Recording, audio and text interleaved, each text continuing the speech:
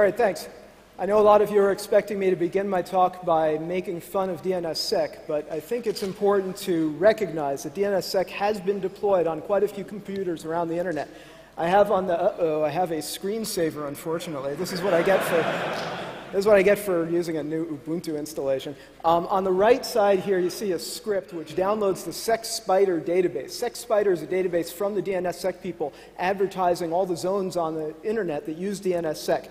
Don't do this from the network here. It's more than a gigabyte of data for all the information they have about the DNSSEC domains on the internet. The awk there parses the database, goes, okay, anything that's green, green, green in all of these files that it downloads, that's DNSSEC is enabled. And then X-5 ends up being the IP address of the server, which at the end here, the script removes repeated addresses, so it only prints each IP address once and then counts the number of lines in this. So this is a popularity measurement for DNSSEC. Of course, popularity is not everything, but it is something. There was a recent scan which was showing that more than 1 million IP addresses around the internet are running QML SMTP servers, and of course I'm happy about that. I mean, I'm also happy using it for myself, but I'm happy if other people find it useful too. For DNSSEC, okay, thank you for the 2 QML users in the audience. For DNSSEC, does anybody want to guess what the output of this script is? 23. Now that's kind of insulting to DNSSEC. Any more realistic guesses? 42. I get the feeling nobody's actually going to guess the answer here. You could guess a big number thinking that DNSSEC has been around for a while, but it's actually quite a new project. It's under 18 years old, started in 1993, and its marketing department only started a couple years ago when Dan Kaminsky said, hey, there's a security problem in DNS, but we've fixed it. All you have to do is download some new software. Except, well, the fix doesn't quite work. Maybe some people had pointed out the problem in the fix before, but Dan did a great job of saying, hey, here's this problem in a way that people can understand and convincing people to actually install the fix. But again, the fix does not completely work. It has a really serious problem with it, which added a lot of attention to DNSSEC. DNSSEC says, hey, we're the complete solution to this kind of problem. We will secure DNS. Now, DNSSEC, I ran this script a year ago, middle of 2009, a year after the Kaminsky announcement, and it said there were 941 IP addresses worldwide running DNSSEC servers. And then I ran it a few days ago and came up with 2,536, which is actually significantly more than 941. You figure this is, well, more than a year, but more than doubling, so it's like doubling every year. So in 20 years, DNSSEC is going to run out of IPv4 addresses. This is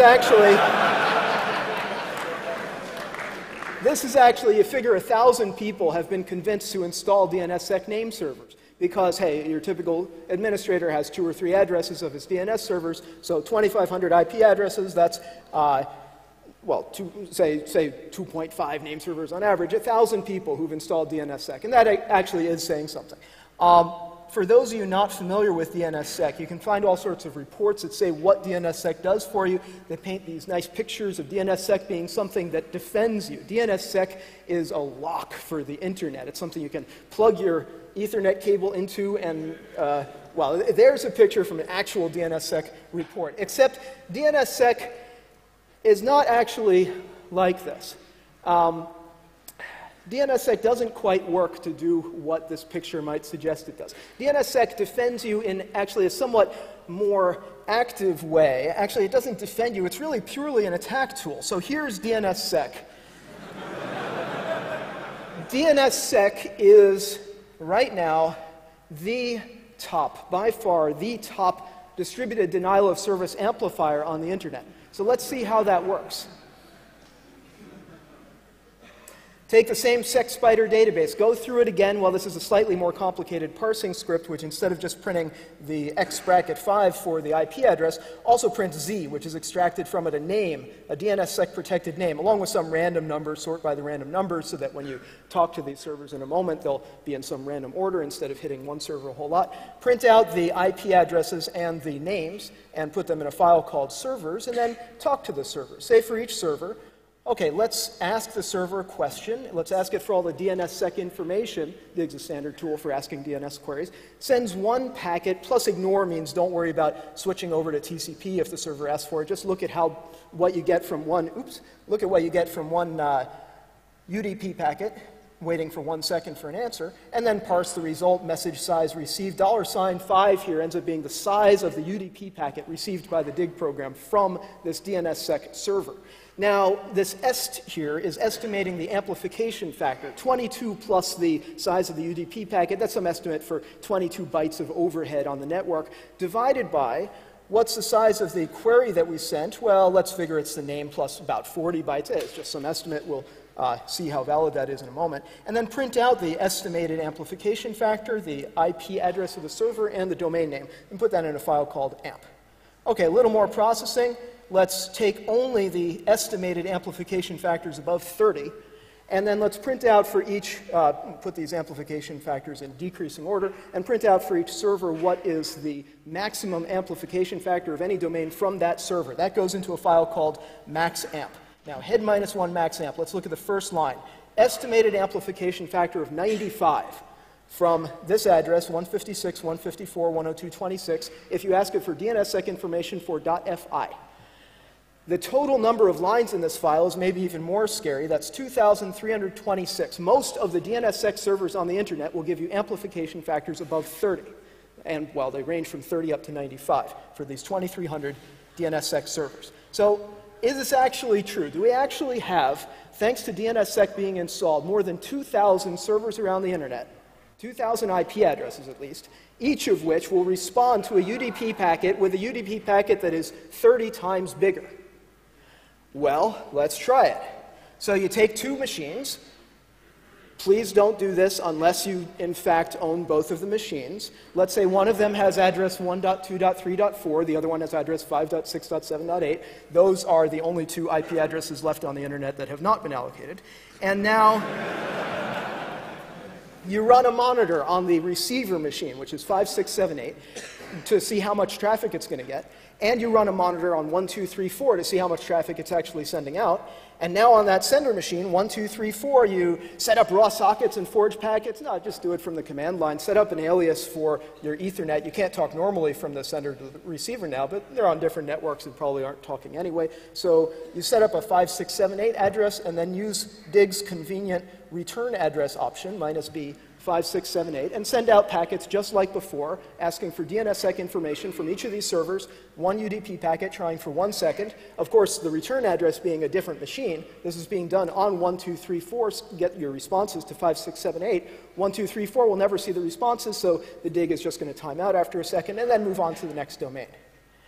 Well, I tried this with actual IP addresses of two machines, one of them in the US, typical university computer, and then the receiver machine in Europe, and sustained an amplification factor of 51 for some number of minutes. And I could have kept doing it forever. So what does this mean for distributed denial of service amplification, which is the main function of DNSSEC?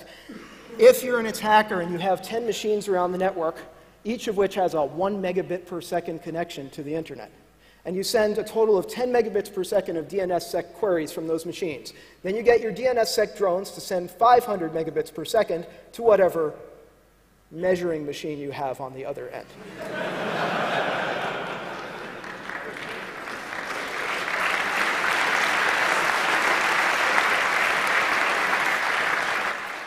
All right, let's scale up. You've got 200 machines, each of which has a 1 megabit per second connection. This is not your most serious botnet in the world. You've got just 200 megabits per second of outgoing traffic. They go through the DNSSEC drone pool. You get 10 gigabits per second, which will take down not quite every site on the internet, but pretty much any site on the internet you can take down in this way for a cost of 200 megabits per second of your bandwidth as an attacker. Now, I don't know exactly what the limit is. This would require doing separate measurements on each machine. You try asking each machine for a flood that's spread between several measurement machines and then go through the 2,000. You could figure out what the limit is. I wouldn't be surprised if each of these machines has, on average, a 20 megabit per second connection, and then, well, times 2,000 computers, something like 40 or 50 gigabits per second is probably the current DNSSEC drone pool firepower. If you are an attacker and you don't think that this is enough, all you have to do is tell people to install DNSSEC. Hey, doubling every year, let's make a 100 gigabit per second flood pool. All right, that's enough about DNSSEC. I actually wanted to talk about security.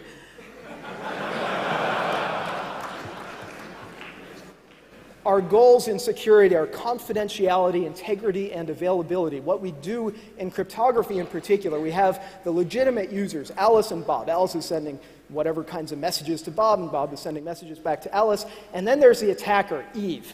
Now, when you hear Eve in cryptography, you're supposed to think of somebody really evil. We don't like Eve in cryptography. Eve is a double agent working for the Chinese military and the movie industry.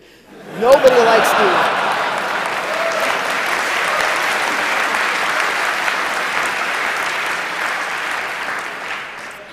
So what is Eve trying to do? Well, it depends. Eve has three things that she's trying to do. The attacker is trying to acquire data sometimes. Maybe there's private data being sent through the network, like who knows what Alice is sending to Bob. Well, Eve wants to find out if it's private. And so that's violating confidentiality. Cryptography tries to protect this by scrambling the information so nobody can understand it. In particular, Eve cannot understand it, while Alice and Bob can. Integrity. Eve might be trying to change the data. And availability, Eve might be trying to do denial of service, to stop the data from getting through. The difference between integrity and availability is that availability means that you're, well, from Alice and Bob's perspective, availability means you're getting the right data, whereas integrity means you're not getting the wrong data. So if you're not getting any data, then, well, it's a violation of availability. That's a denial of service attack, but it's not a violation of integrity if you know that you're not getting your data through. Integrity, you've had something corrupted without knowing it. So that's the three things we're aiming for in cryptography, the fundamental security goals of cryptography. I've titled this slide Cryptographic Failure Patterns because I've noticed some ways that Internet protocol designers tend to screw up these goals. And I'd like to point out some of those ways. I think most of this list is very standard, but maybe you'll find it interesting. Failure pattern number one, what Internet protocol designers often do wrong when they're starting out, is they say, oh, my network is secure. I mean, nobody's listening to what my computer is sending on this network, this corporate network or university network. What's the chance that any of the other machines are controlled by an attacker or a hotel network, a cafe, conference network? Of course, nobody's listening to the network. And so you get ridiculously easy attacks as illustrated by Firesheep breaking into all sorts of sites that are relying on this rather primitive type of cryptography where you have cookies that might be secure if nobody's listening to the network, but they're trivially breakable as soon as somebody uses TCP dump. Now, failure pattern number two, okay, maybe the attacker is sniffing the network, but protocol designers think, oh, what's the chance that somebody forges a packet? Now, this particular kind of mistake, this failure pattern for cryptography has a long history. It goes back to, for instance, TCP and DNS, thinking that you're authorized by your IP address or sequence number or an ID. And if you have the right numbers put into your packet, then you're allowed to send that packet through. Otherwise, your packet is rejected. This is supposed to be security. Well, people keep believing that this ridiculous kind of security is actually security. For instance, TCP crypt, latest proposal along these lines. When Othello, the game of Reversi, was introduced in the US, it was introduced with a slogan of a minute to learn, a lifetime to master. And of course, people made fun of it, like a minute to learn, a minute to master. And while TCP crypt, a minute to install, a minute to completely break. If TCP crypt is targeted by somebody who forges packets, then it's completely broken. TCP crypt, here's a quote from the documentation. They're distinguishing between passive attacks and active attacks. Passive attacks, you use TCP dump versus TCP crypt. You're sniffing the network. And what do you get? TCP crypt is encrypting your data. Look at all this encrypted data versus the clear text you would get without TCP crypt running. Active attacks. This is an actual quote. I didn't make this up. Active attacks are much harder as they require listening and modifying network traffic. Now, I'd like to see a show of hands. How many people here know how to modify network traffic? Anybody? Wow, you've just broken TCP crypt and you haven't even installed it yet. Failure pattern number three. Well, sometimes people are putting more work into integrity and actually thinking, what can somebody do to forge packets? Let's actually protect against forgery. We've got some integrity. But they're so focused on this that they forget about the other aspects of security, like confidentiality and availability. And sometimes they actually reduce confidentiality and reduce Availability. So in the pursuit of integrity, you get solutions like, oops, DNSSEC comes back. DNSSEC, they say we're not doing any confidentiality. Your queries are public. If you don't like everybody knowing which domain names you're looking up, well, you shouldn't be using DNS. And then beyond that, it actually compromises your privacy. acadmedpa.org.br. This is some medical academy in the state of Pará in Brazil. They aren't on the internet. They haven't set up their website yet. Maybe they're still deciding whether they actually want to register acadmedpa.com. When they registered acadmedpa.org.br with Brazil, I don't think they thought that that name would be published. I don't think the Brazil administrators realized that they would be publishing their names. They turned off zone transfers, which are the normal way for DNS to publish names. Most DNS administrators have turned off zone transfers. But Brazil.org.br turned on DNSSEC. And DNSSEC has a bug which reveals all the domain names. This was supposed to be fixed by something called NSEC3. They're running NSEC3. acadmedpa.org.br and basically all the other names are in fact public. So DNSSEC reduces your privacy. It's not just that it's not even trying to help, it's that it actively reduces your confidentiality. Same for availability. You've got a solution like DNSSEC or SSH or HTTPS. Already you lose availability by these protocols starting out with so many packets that they send back and forth trying to retrieve their cryptographic information, set up a cryptographically secure connection. You've got a bunch of packets which the attacker can interrupt. If the attacker forges a packet at any part of that initial setup, then the connection dies. It's trivial TCP resets or lots of other ways to break TCP connections like SSH and HTTPS. That's made quantitatively easier by having a lot of extra packets to do all the cryptography. Same thing for DNSSEC. And then, of course, DNSSEC goes further and turns itself into an attack tool, which amplifies the attacker power further to do denial of service. Failure pattern number 4, third parties. There was a great talk a few hours ago on SSL. That was in room number 2. Where there's apparently 1,400 certificate authorities that your browser trusts if your browser is something obscure like Firefox or Internet Explorer. And, well, all these 1,400 authorities, at least 1,400 machines around the net with various security problems and various rules that you can use to fool them, all of those machines can fake HTTPS, can forge whatever certificates they want and convince your machine that you're talking to whatever you think you're talking to through HTTPS. Some people say that we should avoid this problem by switching from the HTTPS authorities to the DNS authorities. But I'm not sure that the DNS authorities are worth trusting either. It's not clear that these people running the roots and .com are the people that we want to have in control of our security. So that's failure pattern number 4, is having trusted third parties. Oh yeah, it's okay to trust these 1,000 certificate authorities. It's okay to trust the root of DNS or .com. Well, no, it's not actually okay. Failure pattern number 5. Okay, somebody's deploying whatever kind of cryptography and they protect something. Let's call it X. X is what's actually cryptographically protected. The problem is that X is often not what we want to protect. The goal of cryptography is to stop security problems for the communication from Alice to Bob. Alice and Bob are talking to each other. Now, is that communication actually what is being cryptographically protected? And it's amazing how often the answer is no. For instance, a lot of times X doesn't get to Bob. A lot of times there's Alice or Alice's computer and then some middleman and then Bob.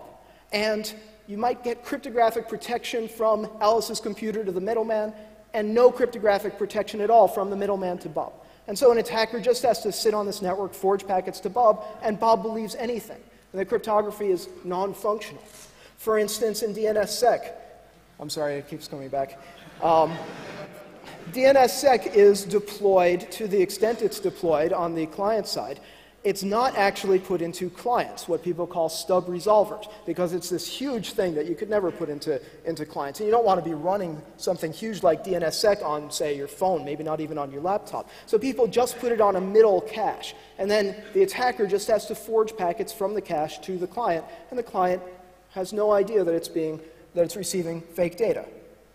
Another example, suppose somebody does get from Alice all the way to Bob. It turns out that what they're cryptographically protecting a lot of times is not actually Alice's data. The most common way that I've seen this happen is when people are actually encrypting something as security theater. They don't actually want to go through all the hassle of encrypting Alice's data. They just want to deploy cryptography so they can say that they've deployed cryptography. For instance, 2009, .org becomes the first open top-level domain to sign their zone with DNSSEC. Significant milestone in our effort to bolster online security for the .org community. We are the first open generic top-level domain to successfully sign our zone with DNSSEC. To date, the .org zone is the largest domain registry to implement this needed security measure. Now, if I hear somebody saying that they're implementing some needed security, particularly cryptography, I figure they're actually encrypting or signing whatever protection they're doing. I figure they're actually applying it to the data that you think you're getting out of them. But let's actually try that out. A few days ago, I looked up wikipedia.org, and it's the same for basically every name. Here's what you get back from .org. There's a signed part and there is an unsigned part. Now, the unsigned part at the bottom here is actually Alice's data, or Bob's data, whichever one of them is Wikipedia. The wikipedia.org servers have these addresses. That's the information in DNS. That's what you figure cryptography would actually be applied to. But it's not. That statement that those are the servers, that is not signed. What is signed is a statement saying, yeah, we've installed DNSSEC. More precisely,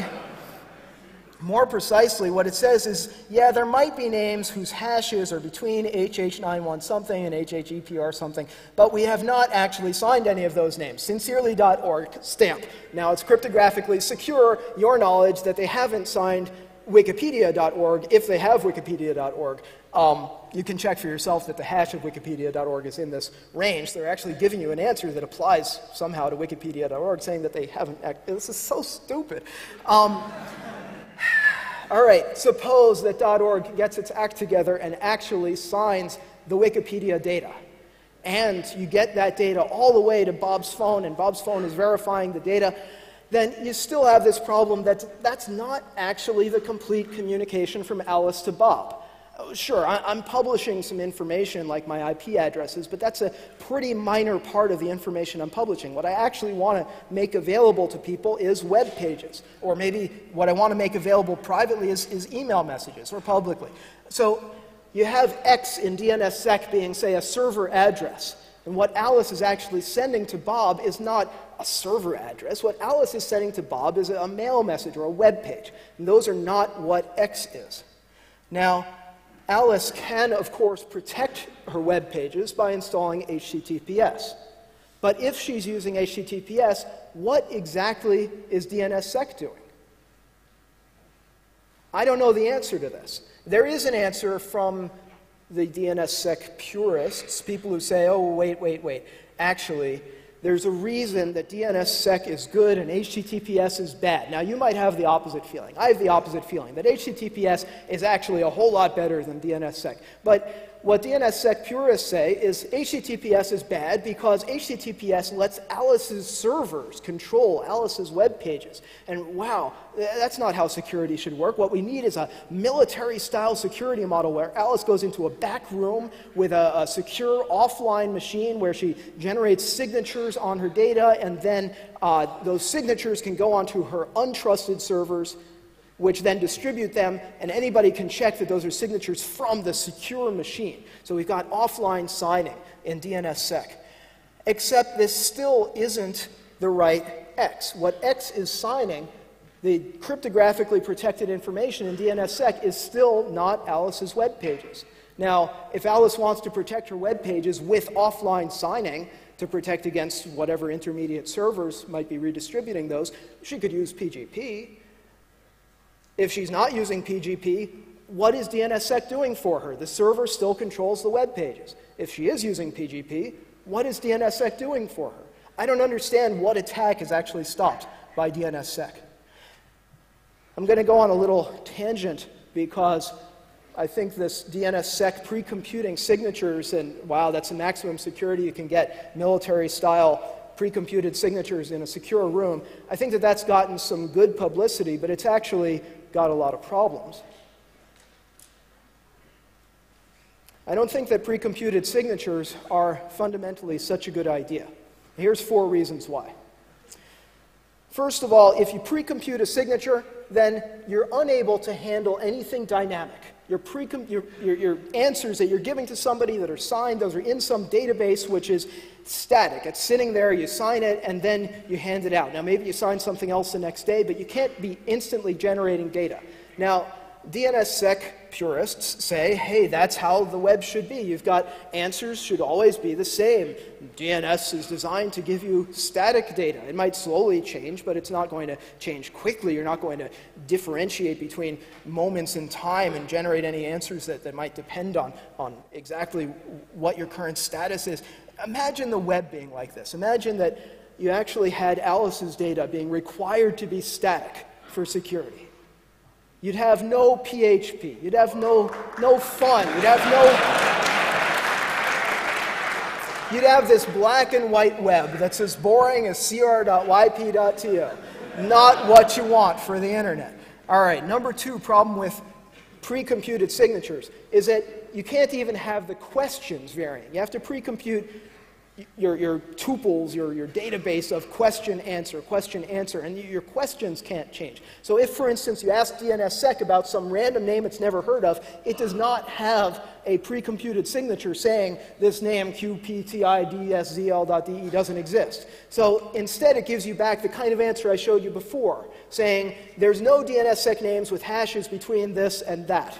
Now this and that are hashes of names that actually do exist, and this hashing is what's supposed to protect those names from being revealed. But hey, you do 500,000 queries and you get under 500,000 queries. Some of the queries give you 2 new hashes that you haven't heard of. You do 457,000 queries at most, and you get the 457,000 DNSSEC names in .de.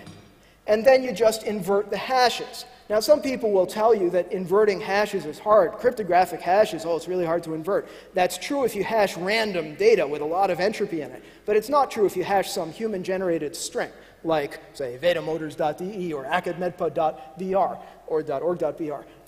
To give you the scale of this, you can go through 1,700 billion names per day on a not very expensive computer with a couple of NVIDIA GTX 295 graphics cards. 1,700 billion names per day that you can guess against the hashes in, say, the .de database. After just doing 500,000 queries, so a few megabytes of data, and then you spend as much computer time as you want, and within a few days you've got most of the .de names sitting on your computer. So this is problem number 2 with pre-computed signatures. Problem number 3, you need to store the signatures somewhere. If you've got your network, the internet over here, this is where Eve lives in cryptography, and you've got your interface to the network, and then you've got your database of data that your server is talking to, and then somewhere back here you've got the database generator, a person who's actually generating web pages. Then this person who's generating web pages could generate signatures, pre-computed signatures. That's the whole pre-computed military model. But where do the signatures go? They have to go somewhere in this database, and a lot of internet databases are not designed for that. Web servers are not designed for that. DNS servers are not designed for that. Mail is not designed for that. It's an incredible software upgrade problem to try to get signatures all the way through the system versus having cryptography just done once right at the edge of the network. I'll get back to that. And problem number 4 with pre-computed signatures is that they're fundamentally not fresh. If your data does change, an attacker takes the old data and then replays it whenever he wants. Hey, here's a valid signature, which he sniffed off the network, and then shows you the old valid data. It's still a valid signature. So now the attacker is taking any of your old answers and pretending that they're new answers. Now, you could put time limits on your signatures. You can have expiration times on your signatures, assuming that everybody's got a reasonably synchronized clock. But then you get all these administrative problems with trying to re-sign your data. Suppose you don't want the attacker to be able to replay old data for more than a few days. Well, okay, let's have an expiration time of 2 days on your signatures. Every day you have to generate new signatures, and that a lot of times goes wrong. For instance, .us committed DNSSEC suicide a few months ago. .be committed DNSSEC suicide in October. All right. In some sense, I haven't said anything about cryptography so far, but I have a few more failure patterns that actually have something to do with cryptography. I think a lot of times failure pattern number 6 comes from people who see that something has been specified and standardized and then turn off their brains. Failure pattern number 6 is, hey, I have to choose some cryptographic mechanism. Well, here's something that a cryptographer wrote down and put into a standard, so it must be okay. but it's not okay. Something like the data encryption standard, 512-bit RSA, or MD5-based certificates. Hey, these were all standards, and they were used for years and years and years after no cryptographer would ever have endorsed them. For instance, MD5. You can find public statements in 1996 from top cryptographers saying, don't use MD5. And what does the internet do? It keeps using them. Internet protocol designers keep using MD5 till 2008, and, well, maybe even a little bit still today. Failure pattern number 7. Oh, suppose we move up to 1024-bit RSA. A lot of people will tell you move up to 2048-bit, but suppose you say 1024-bit is enough, as DNSSEC tells you. 1024-bit RSA is enough. Well, that's breakable in 2 to the 80 operations. This 80 is some rounded thing. Maybe it's 2 to the 75, maybe it's 2 to the 85, but something like 2 to the 80. Oh my God, it's such a huge number. We'll never do 2 to the 80 computations. That's infeasible.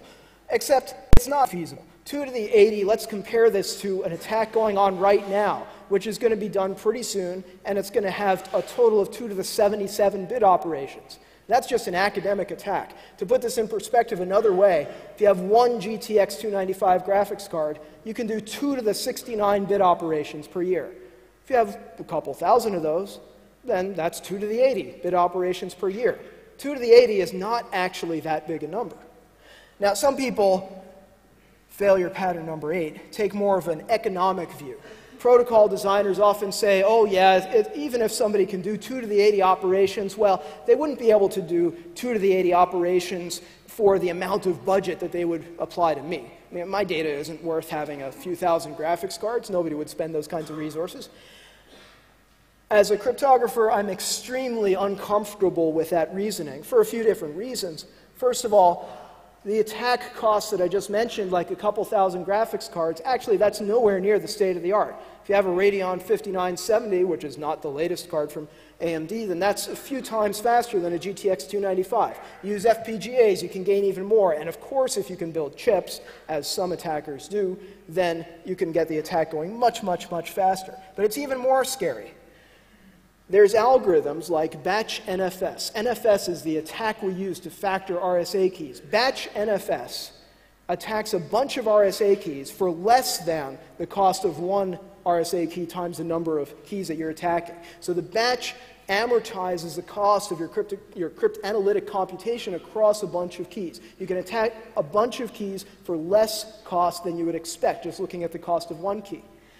And then third reason that this economic argument doesn't make sense to me, and that I really don't think it's a good idea to be cutting things this close, is that the attacker is often not paying any money at all. For instance, Conficker broke into, well, the maximum, it was estimated to have 12 million computers. Of course, after some eradication, it was down to only something like 7 million, and the controls seem to be somewhat cut at this point, but it's not that hard to break into a huge number of computers and get them to work doing your cryptanalytic computations for you.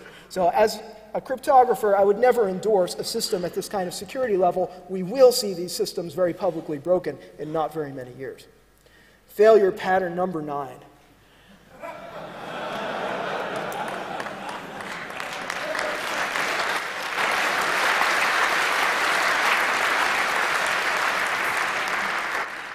This is so complicated, I don't understand it. Nobody who's attacking it could possibly understand it either, so nobody's ever going to break it. Nobody would ever be able to figure out this system. We've seen a lot of examples like this in HTTPS, but maybe people aren't so familiar with examples in DNSSEC. Like 2009, Bind announced they had a bug where you could forge DSA signatures trivially. Now, not so many people use DSA signatures. This is maybe hard to exploit, kind of like HTTPS renegotiation. But then there was the next bug, another bug in DNSSEC implementation where an attacker could forge any data.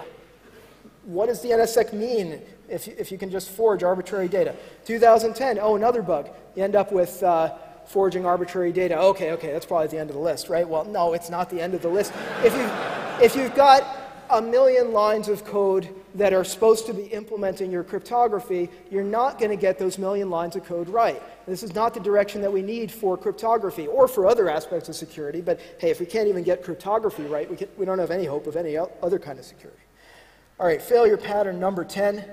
People say cryptography has benefits. And if it has benefits, oh yeah, of course people will install it, except it also has costs. And the most obvious cost is speed. There's also ease of use, but I don't have nearly enough time to talk about cryptographic ease of use issues. Google is a nice example of how cryptography is obviously too slow to be widely used.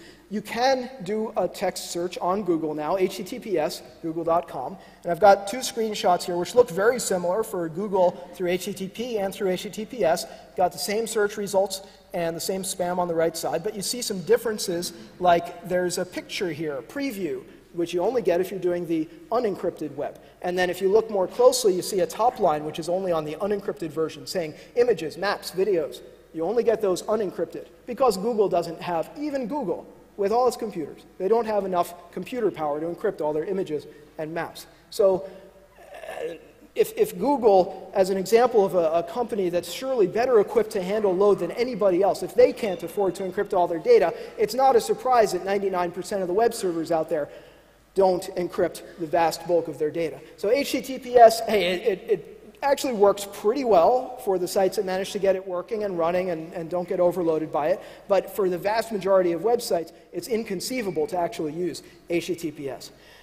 Now, I'm a cryptographer, which means I'm supposed to have been helping solve this kind of problem. But I look at the internet, and it's embarrassingly insecure. The secure internet is this ridiculously small fraction of the entire internet. The only thing I can think of that's a smaller fraction of the internet is IPv6. This is really, really embarrassing.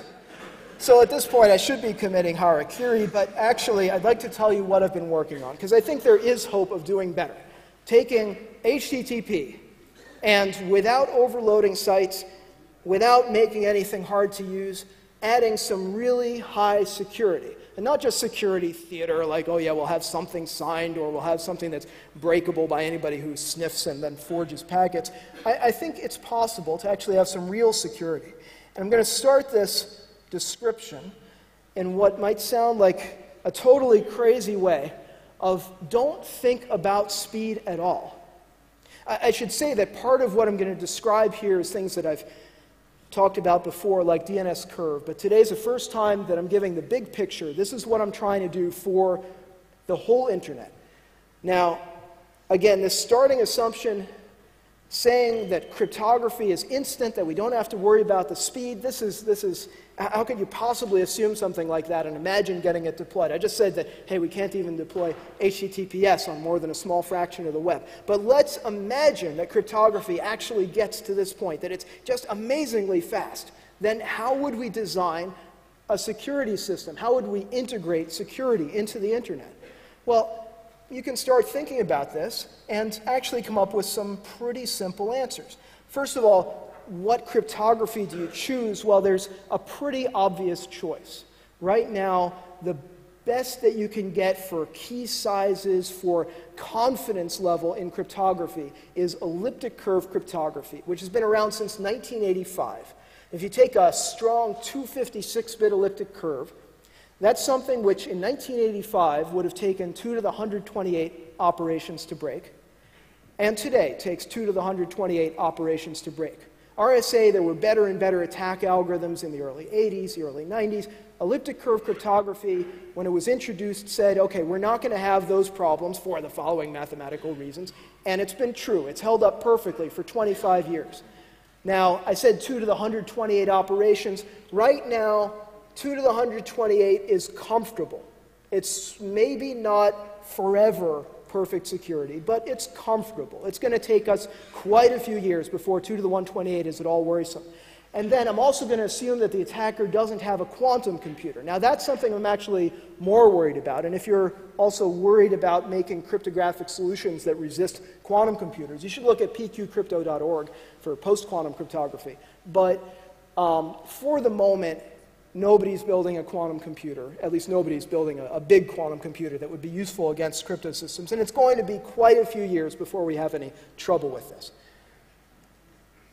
Now, what do we do with this cryptography? What do we get out of cryptography? Well, the maximum security you get, the fundamental stuff that cryptography does for you, is it takes a message and it completely protects it against espionage, against sabotage. It's taking your message and encrypting it and authenticating it using public keys. You don't have to meet in advance and share a secret key. You've got a public key for Alice. Only Alice knows her secret key. You've got a public key for Bob. Only Bob knows his secret key. And then Alice, using her secret key and Bob's public key, sends a message, encrypts it, and authenticates it to Bob. And then Bob uses his secret and Alice's public key. I'll get back to how they know their public keys. Bob uses Alice's public key to verify the message and uses a secret key and decrypts the message. And then he has the original message. Eve, the attacker, can't figure out what the message is, can do traffic analysis, and you have to still do things like Tor to protect yourself, but Eve can't figure out what the contents of the message are, and Eve can't forge a message that passes verification. Now, there's an improvement that you can make to this picture very easily. If you can encrypt and authenticate whatever length of message is, then you can certainly encrypt and authenticate packets, short messages. So let me make that little change from message to packet, message, packet. The reason for doing this is that suppose you have a long message, a megabyte long message, and you encrypt it and authenticate it. You could use something like PGP. And then you send that message through the network somehow. And then Bob verifies it and decrypts it. Well, the attacker can interrupt that megabyte anywhere, forge anything inside that megabyte, and then the verification fails. And now what does Bob do? Well, if you have verification on each packet, you split your long messages into separately verified packets, then maybe Eve isn't getting all of those packets. Okay, if Eve puts a lot of resources into it, enough resources, you can always deny service. But the question is, what's your amplification of the denial of service attack? Can Eve have just one little forgery interrupting a whole megabyte of communication? Or does Eve have to interrupt each packet? Well, if you split your long messages into separately verified packets, you get quite an increase in availability of your message in protecting yourself against denial of service attacks. Now, what do you do with these encrypted, authenticated packets? Again, this might sound totally crazy. I'm saying you're doing public key operations on every packet, every internet packet. You have public key encryption, signatures, whatever it is. So from a speed perspective, what I'm saying should sound totally insane. But imagine that it's not a cryptographic performance problem. Then hey, we might as well just put every packet that we send into this protection, and then do we do that inside TCP, which is what SSH does? SSH does some protection on each packet and then sends it through a TCP connection. Same for SSL. Well, that's not a good solution because Eve can just interrupt the connection at any moment at the beginning, and it also takes a long time to set up the connection, exchanging cryptographic data. So you get much better availability and much better speed. You get a connection instantaneously set up if you just send UDP packets instead of TCP packets. Now, this might also sound crazy because, hey, UDP is the unreliable datagram protocol. So how do you get reliable communication from Alice to Bob? Well, that's a problem that's solved by TCP. TCP adds reliability on top of IP, and you can just do what TCP does on top of cryptographic protection on top of UDP. So CurveCP is a new protocol which is very much like TCP, but at every packet you've got cryptographic protection. Assuming that Alice knows Bob's public key, and assuming that Bob knows Alice's public key, well, actually the server doesn't need to know the client's public key to set up a connection, but one side does need to know the other side's public key. This protocol, you can think of it like IPsec, except it's higher security than IPsec. It's fewer packets than IPsec. It's really just as fast as TCP, with a little extra cryptographic protection in each packet, which again might sound like an insane performance penalty, but let's imagine that that goes away. How do we take a protocol like HTTP, and how do we protect HTTP using CurveCP? Well, somehow Alice has to start retrieving a web page from Bob. Alice says, okay, I'm looking up whatever Bob's URL is. I've got that in Alice's browser, knows the URL. Alice is clicking on a link. And then how does the browser start setting up a secure connection to the server? Well, if you're going to have a public key protection on your connection to something, you need to know the public key that you're talking to. Alice needs to know Bob's public key. Where does Alice get Bob's public key? Well, actually, that's really easy if you make the system somewhat harder to use. This is a standard solution to third-party problems. If you don't trust the middle of the network and you're willing to suffer somewhat in setting up URLs, then you can put public keys into URLs. So these are called NIMs. This is a public key protected name for your server. It is a key which is put into your URL. So you look at a URL, suppose that you were willing to tolerate clicking on a link that has a public key in it, which means you would have to put those into all your links and advertise those on your business cards. Definite usability issues. But suppose that you're willing to go to this extreme. You just have a key sitting inside your URL. 123867539. That's not quite as long as an actual key. Actual keys are 32 bytes, and then they get encoded as something like 50 bytes inside a URL. Everybody recognizes a magic number and a key, and then they instantly know the key. So wherever you got the URL from, whatever you were clicking on, if that includes a key, then hey, it's really easy to just extract that key and start making a secure connection. Alice knows Bob's public key and connects to Bob's server, and then Bob, along with that, sends her public key. Bob can send data back to Alice. Of course, this is not the most usable thing in the world. So let's look at the normal case, that the user just has something like twitter.com, www.twitter.com. That's a URL that you're looking up. How do you have security for that? Well, DNS already has aliases. They've got some reliability problems, but you can avoid those. CNAMEs or aliases inside DNS. All DNS software supports this. You can just take www.twitter.com as a Twitter administrator, Bob. You just set up this alias from www.twitter.com, CNAME, to your name.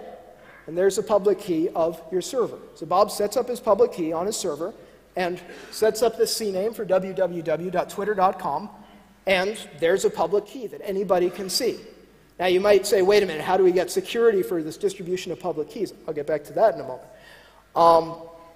There's another little technical problem with CNAMEs, which is, suppose you have twitter.com instead of www.twitter.com. Well, you're not allowed to use a CNAME and an NS at the same spot, so you have to have the information encoded in the NS instead of the CNAME, but this can still be done with no extra communication and with no extra work for Alice to look up Bob's key.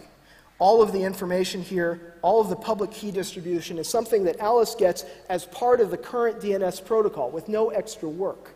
Alice just sees Bob's public key and now runs CurveCP instead of TCP to connect to Bob's web server. Just as fast as HTTP, but secure. From Bob's perspective, he doesn't want to change his web server. He doesn't want to have some new protocol that he has to wait for whatever web server he's using to support. So he just sets up a forwarder. There's a couple details that I'd like to emphasize here. The forwarder for CurveCP, first it's running over UDP, like I said, and it's running on port 53, not on port 80. Nowadays, it's pretty easy to get packets through to port 53. This is what minimizes the deployment effort for people. If you run something on port 53 and then forward it to whatever port it's supposed to be going to, then that's generally very easy to set up. So you just take your existing name service port, port 53, and then run on it a separate little utility, a forwarder, which talks to whatever servers you have running right now. Bob doesn't have to change his servers. He just installs a little forwarder and puts its key into DNS. How did Alice get this information of the twitter.com NS record or CNAME record? Well, Alice got that from a DNS server. This is what DNS Curve is doing. DNS Curve is the big picture I've described, but restricted to the case of DNS. In DNS, you're talking to a server. It's just like in HTTP, you're talking to a server. How do you find the public key of the server? Well, it's in the name of the server, which you get while you're looking up the server address. I already showed you the twitter.com NS having a public key inside it, 8675309. Alice, when she's looking up the name server address for twitter.com, is getting from the .com servers the twitter.com NS record, which Bob easily sets up without having to worry about how .com is handling its data. Bob just sets up inside .com an NS name for his site, twitter.com, which has a public key in it. He has a DNS Curve forwarder, which is receiving public key protected packets, forwards them to his existing DNS server, Everything's cryptographically protected over the network. All right. At the top of the tree, it's not quite clear who we should trust. If you ask, should we all be actually trusting the .com server, and then how do we get the .com keys? Well, the .com keys are something provided to you by the root DNS server. I used to think that this was a reasonable model, but I'm not so sure anymore. I don't think it's a good idea to have a single root key. I think lots of people are coming to the same conclusion. It's not even so clear that it's good to have a single .com key. You can protect yourself very easily if you're willing to use these NIM URLs, URLs that have public keys in them. Again, it's not so easily usable using that kind of URL. You can protect at least the integrity of your communication against .com misbehaving, against the roots misbehaving. You can't protect your availability, and I mean, .com can always interrupt communication if everybody's asking .com for where your address is. No matter what public key protection you try to add later, you can defend yourself against .com changing your site, but you can't defend yourself against .com taking your site offline. This is something where there's lots of proposals to deal with it. For instance, Telecomics DNS, BitTorrent DNS. I don't know what we're going to end up doing. I don't know who the authorities should be, how we should end up splitting the authority over names. But I do know that whatever the authorities are, whatever their keys are, this is a very easy way to secure the communication with them. So that's CurveCP. Now, the deployment costs of this, all Alice had to do was take her existing DNS and HTTP lookups and run them through some proxies. So her DNS cache, her DNS lookup agent, which is running on her machine, that takes her existing web browser DNS requests and forwards them through DNS Curve. And her HTTP client, her web browser again, her HTTP connections go through an HTTP proxy on her machine, which forwards everything through CurveCP, if it's talking to Bob's machine, which has installed CurveCP. On Bob's side, he also just installs a little forwarder and then sets up some DNS information. That's all Bob has to do. He doesn't have to change any of his DNS information, doesn't have to change his DNS database software. The middle of the internet doesn't have to change their database management software, which has been a major hassle for DNSSEC. Firewalls generally don't have to change. Sometimes you have to open up port 53, but usually people have it open already. They're running their own DNS servers.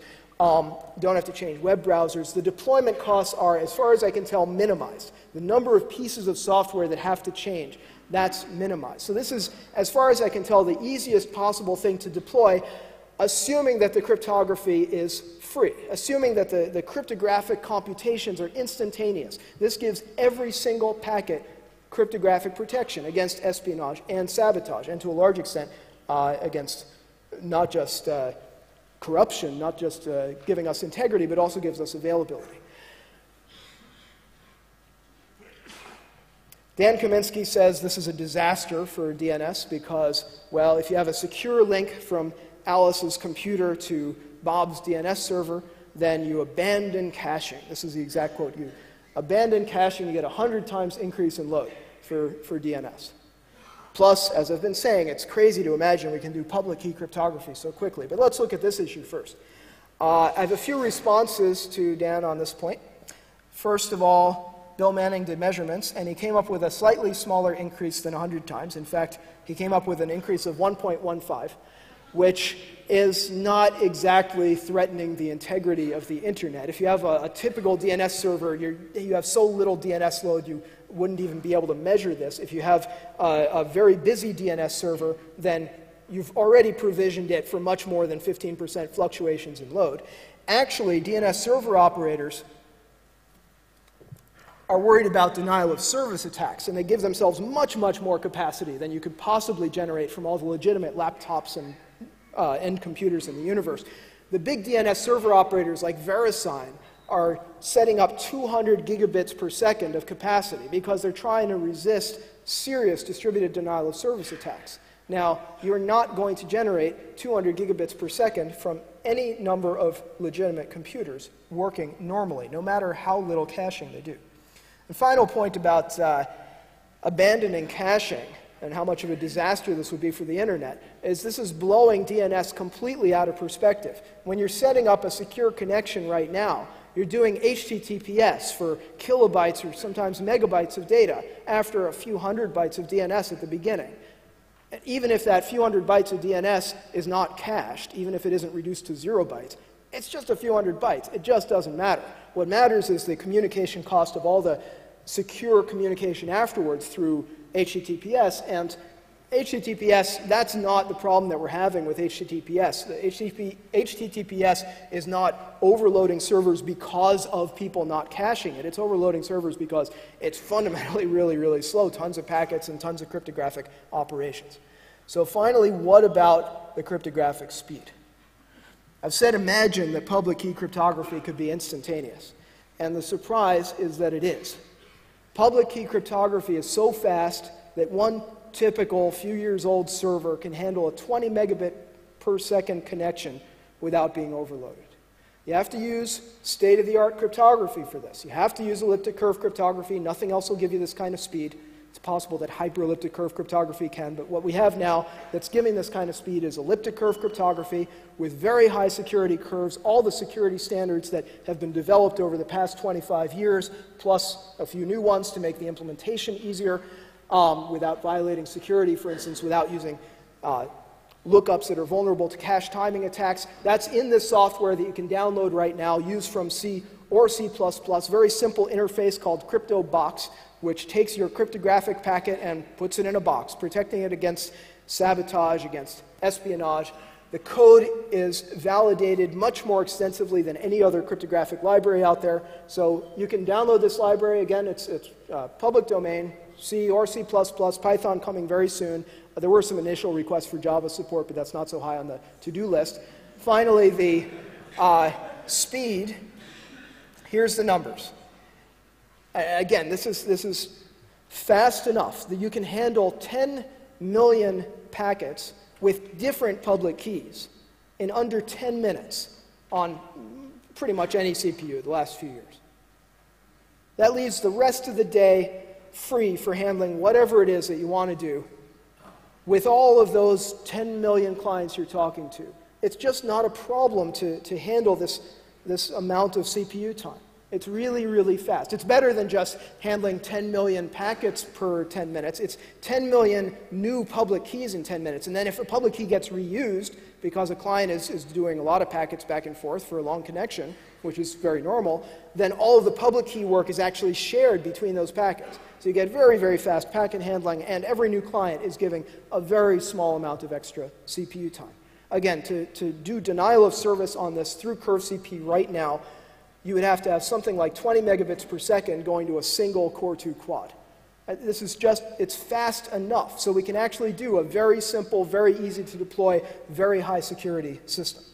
My last slide is just a bunch of links if you're interested in following up on some of the things that I've talked about. For post-quantum cryptography, thinking ahead to somebody builds a quantum computer, we want the internet to resist that. Of course, if we can't even resist current attack computers, then we're in trouble, but imagining that this works and we can actually stop all the current cryptanalytic attacks, we still have to worry about future post-quantum attacks, so go to pqcrypto.org.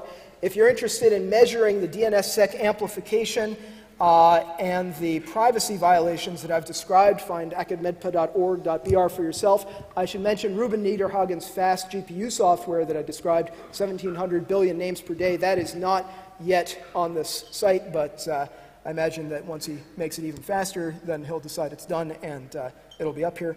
If you're interested in DNS Curve generally, go to dnscurve.org. Plus, very recently, Harm van Tilburg has released a complete DNS Curve forwarder. So go to curvedns.on2it.net, and then you can be running Curve DNS for DNS Curve support on your own name servers. And finally, if you're interested in CurveCP and very lightweight, high security protection for HTTP, go to the CurveCP mailing list. Just send email to curvecp-subscribe@list.cr.yp.to. Thanks for your attention.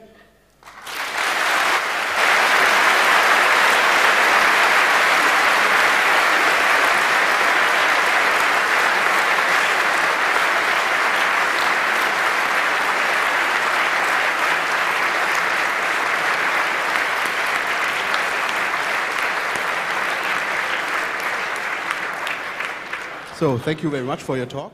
I think we still have some minutes left for questions. We have 2 microphones here. Please line up in a queue behind each of them, and we will get to your questions. First one here, please. Hi, thanks for the talk. Really good. I had 3 questions. I'm okay if we don't get to all of them right away. My first was, in response to Dan Kaminsky's work on tunneling over DNS, I've advised network operators to bandwidth throttle port 53 UDP. How do you think that's going to interact with this proposal? Sorry, there's a bunch of echoes here. You said bandwidth? Bandwidth throttling on port 53.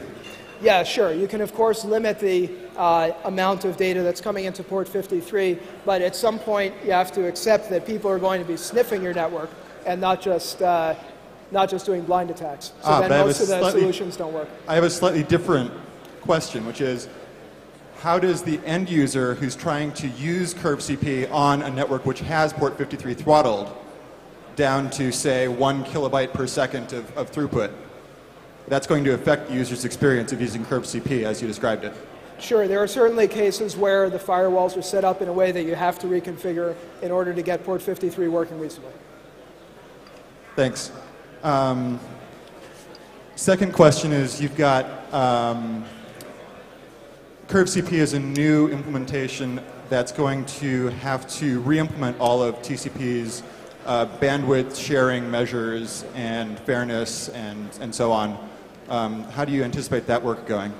That work is done, so congestion control and so on is all completely implemented.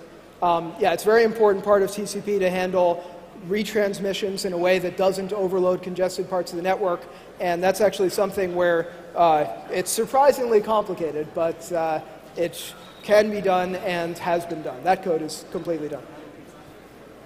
Okay, one last question from the peace missions. So the question is, does you really believe that anyone is going to deploy this at all? And when did he publish this, and how many have adopted it? I got the first part. There were too many echoes for the second part. The first part was, do I believe that anybody will deploy this at all? And, well, we'll see. It's something where if people like other solutions better, if other solutions work better, then great. But if this is the best thing out there, then, hey, there's a chance that it's going to be deployed. So, thank you for your talk. I have to close the talk now.